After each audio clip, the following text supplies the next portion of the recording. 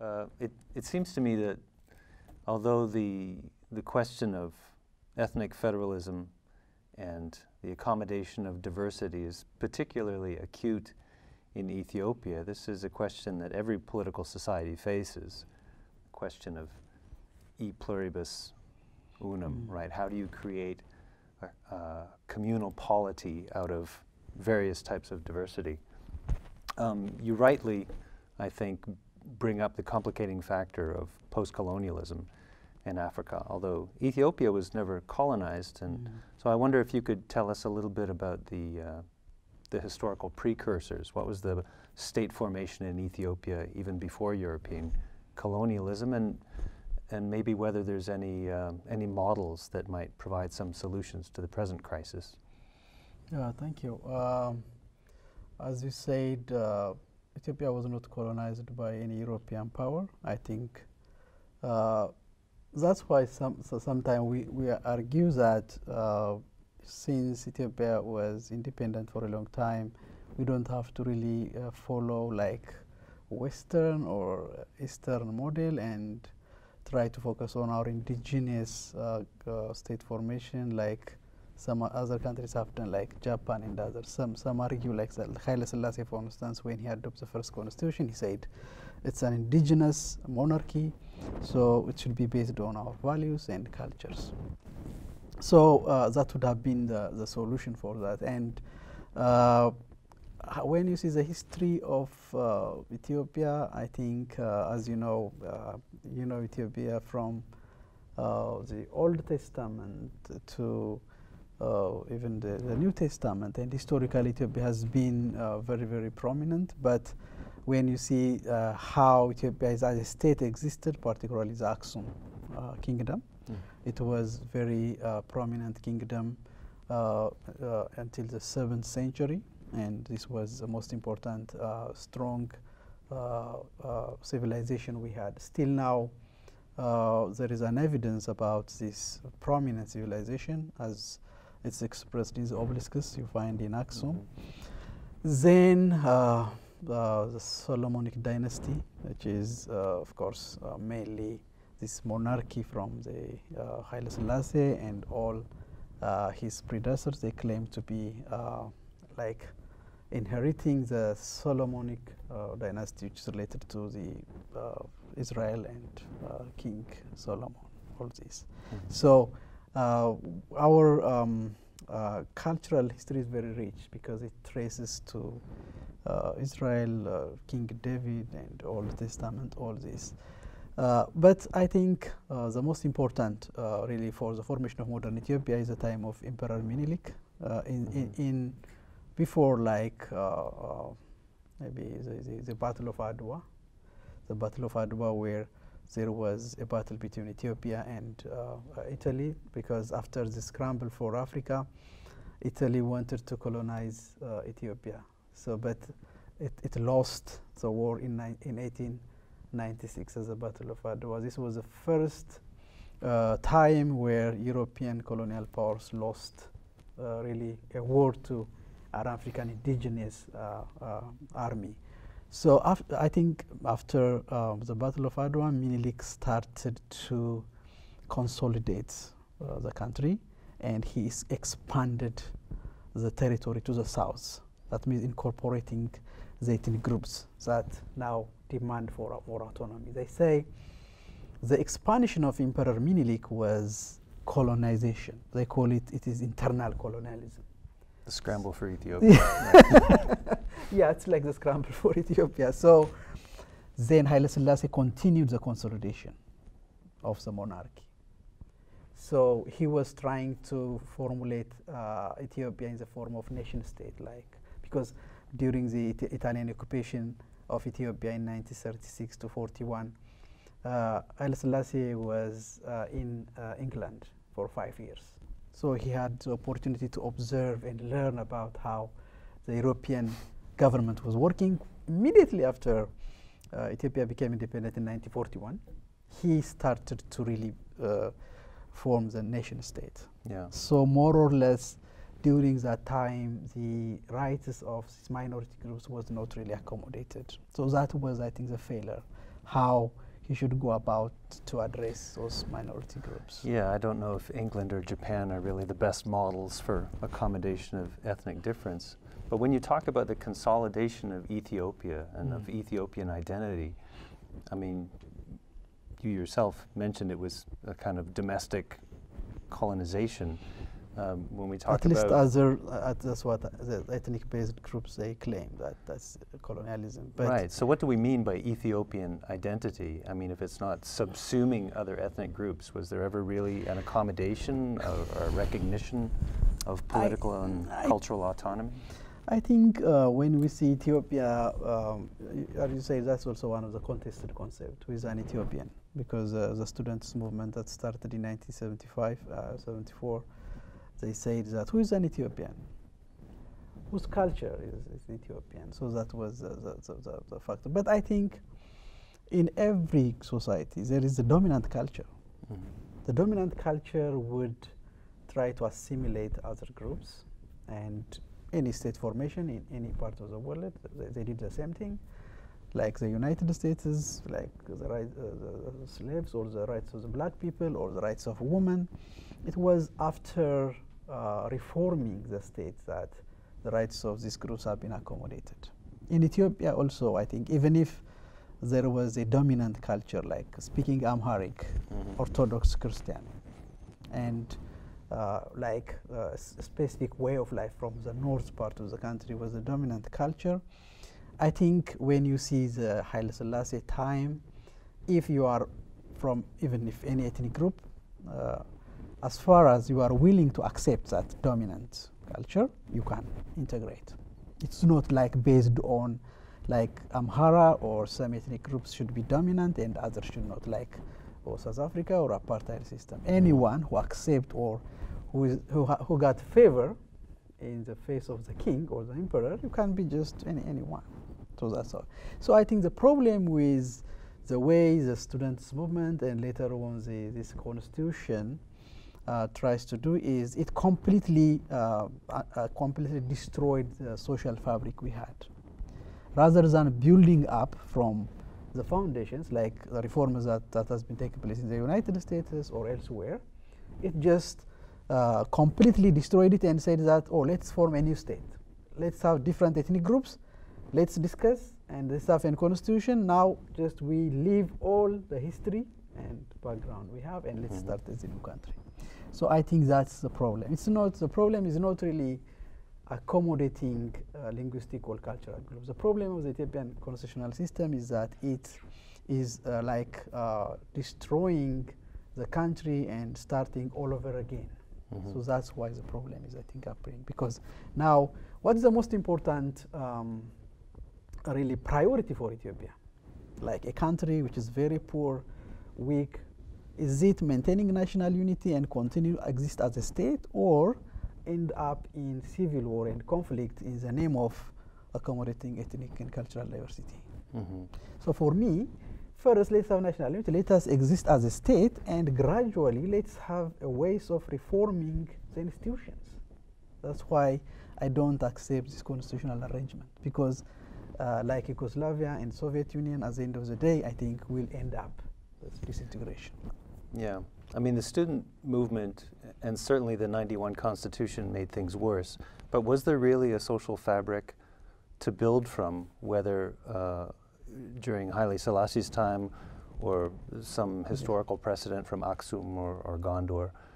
Or I just wonder if there's a theoretical impossibility to federalism to begin with, because the idea of dual sovereignty theoretically shouldn't work. And it seems like when you've got ethnically diverse polities, they ultimately are held together by a kind of colonial authority or some type of authoritarian figure, like Tito held together the diversity in Yugoslavia for a while, or Haile Selassie, or it reverts to a kind of balkanization. So is there a historical solution that you can build from? Yeah, that's a very good point that you said. Like for instance in Ethiopia, the late Meles Zenawi, who was leading Ethiopia from in 1992 to 2012, he was a strong man like Tito. So he was in control of the system, and during all the time he was in power, it looks like it was working, it was peaceful, and there was no conflict. But once he's gone, all the differences and the conflicts started. So I think in my argument, and also I have done research on this, I think the best way is, let's just accept that even if the state was like if the United States or European state was formed, like crushing, assimilating groups, I think we shouldn't go and just undo everything that has been done. Like, the country was formed, there was an expansion, and one dominant culture and language was really the dominant one for many years. But for instance, the Haile Selassie system, let's say the Haile Selassie system. Whether you are an Oromo, I think most of the Haile Selassie generals were from the Oromo ethnic group, or from the Tigray ethnic group during the Gondar civilization. Right. There were prominent Oromo royalists who have been dominated in Gondar. So rather than trying to find commonalities where we had such a very integrated history, the student movement said that Ethiopia is a prison of nationalities, like Stalin said for Russia. They said that they should be liberated because it was one culture, it's Amhara culture, and so first of all they say, let's be independent, and then we'll agree to come together. So I think there was a foundation where we can make reforms, like for instance, one of the reforms you could have undertook is to recognize the language groups, like in education, in government. We could do it without really disintegrating the country. We could empower minority groups without demarcating the regions according to ethnic lines. Like for instance, Switzerland, you have cantons, like most of these cantons are German cantons, but all the Germans, they don't demand to be under one German canton. Why should we just have, like, in Ethiopia, the way that they say one ethnic group should have one state. So where will be that end? Now, the 56 ethnic groups in the southern nation and nationalities region in Ethiopia, they are demanding self-autonomy. So if, according to the constitution, they are granted with these rights, we will have almost 60 states within a few years' time. And then there's the problem of balkanization, where like you get southern Ossetia separating from Ossetia. From that one, yeah. Even from Oromia and Amhara, there are some groups now that Amhara, for instance, the Amhara region is dominant one. Amharic is a dominant language, the culture is Amhara, but there are minority groups, the Agao, the Oromo. They are demanding even state now. Yeah. That's why the formula and the solutions the student movement and later on this constitution brought about is really just disastrous. It will not work. It seems to me, given the cases of especially Yugoslavia and Rwanda and other cases of ethnic conflict, there's really two narratives you can follow. And one narrative, which was the prominent narrative for both Yugoslavia and Rwanda, is that there's these ancient ethnic differences and hatreds, and they have to be kept, you have to keep the lid on the pot, and you need a strong authoritarian figure like a Tito to hold it together. Once that figure is gone, then ethnic difference just explodes. The other narrative, though, is that people can manage ethnic differences on their own, and that these differences are exploited for political gain during periods of crisis and an absence of authority or vacuum of authority. Could you talk a little bit about how that dynamic is working in Ethiopia now? It seemed to me when I was in, I mean, I know Addis is a bit of a bubble, but when I was there seemed to be a lot of support for kind of common Ethiopian identity, recognizing and respecting ethnic difference. And yet there's political leaders like Jawar Mohammed who are promoting ethnic division, it seems to me, for political gain. So could you talk about how that's working now? That's a very good, I think that's how we can see it. For instance, when you see the Ethiopian case and also Yugoslavia and others, and even including Uganda, when ethnic diversity has been institutionalized or used to divide nations and countries, I think those countries, particularly if those countries are like in Africa or there is no democracy or well-advanced economic systems, these societies could only exist when there is a strong man. Because already there is a politicized ethnic identity, and there are so many demands and conflicts, tensions, differences between these groups. There will not be any institutional mechanism once you have really divided the people. There will not be any institutional mechanism to really bring these people together. I don't think that that works. So once it's politicized, once the country politically divided according to ethnic lines, it needs a strong man. But if like it was like traditional Ethiopia or pre-colonial Ethiopia or Africa, where these societies or the traditional groups were expressing their culture or language not for any political gain. If that was the situation, you can find a solution. Okay, there are different groups who have different culture, different ethnic groups, so how can we live together? They could find ways to address. Like in Ethiopia, for instance, my grandmom, she was living in an Oromo region where they don't speak Amharic. So she had to learn to go to shopping and market to speak the Oromo language, because she should be forced to do that because the people, they don't understand her language. So the society would find ways to live together. But once you are politicized it, you said, oh, you are Amhara, you are Oromo, then there is a division. So you said, oh, you have been oppressing me, you have been really destroyed, you have destroyed my culture and institutions, you killed my people. How can we find ways to live together? So I think that's the difference. Once it is politicized, it will be much difficult. But in societies where ethnic and cultural difference has not been really antagonized and used for political purposes, still it is very, very possible to find really political solutions for those societies. That's how I see the differences.